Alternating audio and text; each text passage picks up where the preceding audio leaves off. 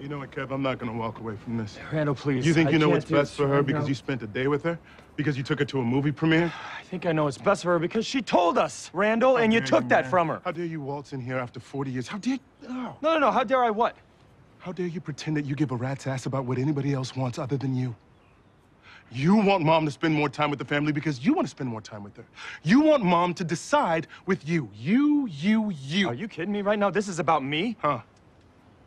This isn't about me, Randall. This is about you. It's not about Mom. It's about you wanting to save Mom. That's what this is about. You have no idea what you're talking about, Kevin. You have no idea what it means to actually take care of people. Oh, yes. Oh, exactly. Because I left, right? Because I left and you stayed and played martyr. I stayed and I took care of our family, man. Well, you did a good job taking care of Dad, didn't you? And what the hell is that supposed to mean? You want to do this now? Please. You want to do this now? Fine. After all these years, let's do it. You know, this whole narrative that you keep spinning, this narrative that you took care of the family, where the hell did that come from?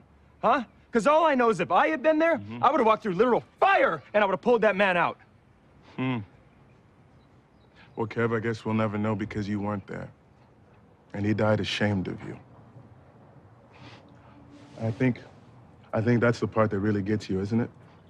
The shame that he felt for you and the pride that he felt for me. I mean, you're not even chasing Dad's shadow, Kevin. You're chasing mine. But you'll never be him, and you'll never be me, because you'll never know what it's like to devote yourself to anyone other than yourself. And you'll pretend, but it'll just be a performance. A tired, stale performance, like all of your performances.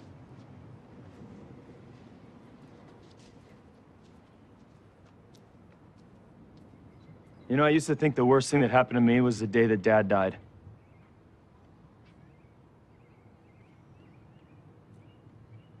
It's the day they brought you home. Hand to God, Randall, the worst thing that ever happened to me was the day they brought you home.